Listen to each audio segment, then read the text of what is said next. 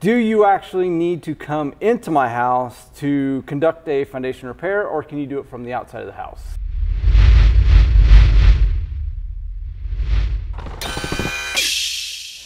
Hey everyone, welcome to another fascinating episode of Foundation Repair. You ask, we answer.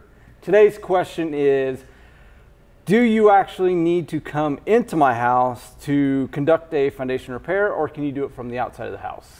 Yeah, that's a question I seem to get quite a bit here lately, and really the short answer is maybe. It really depends on what we're there to do. So if you've called us out because you're concerned that your foundation is settling, we need to do floor elevation measurements with our manometer. So we do need to come inside the home, and we need to be able to get those elevations of your floors at the edges of the home.